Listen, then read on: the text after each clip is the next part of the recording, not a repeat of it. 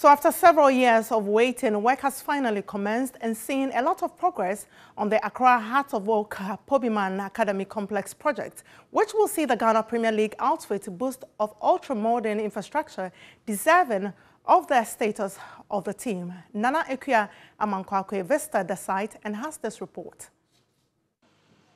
As the saying goes, it's better late than never.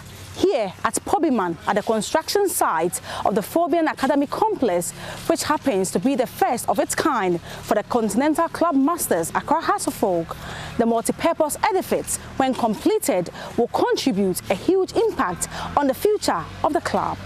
Work on the complex project is moving smoothly and is expected to be completed within the next 10 months. The club on June 22, 2020, signed an agreement with a local construction firm to start the early works on the project. The ultra-modern training complex, when completed, will have staff residence, senior housing units, gym, training centers, pitches, laundry, swimming pool, lockers, toilet facility, kitchen and dining hall. After touring the Pobiman site to inspect ongoing works on the academy project, board members Frank Nelson and Alhaji Akambi believes it is time the Rainbow family celebrate the success of the club.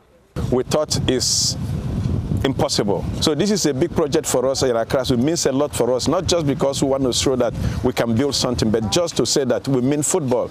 Accra Suffolk, we are embarking a big project and we are going to do a modern project that people will appreciate. So for us, it's a bragging right for Accra Suffolk. Work is moving steadily at the site, and the project manager, Togbe Drake Chigbe IV, said Ghana football will experience a new ultra-modern facility we have never seen in the country. We are looking at a multi-purpose facility, which I can confidently say will not only be limited to, let's say, Hearts of Oak or just because you can play football. No, it's going to be a multi-purpose facility that will be open to the public and the country. We are actually looking at people coming also outside from the country to benefit from whatsoever thing that we are doing here today. The second phase of the project will be carried out by a Turkish construction company.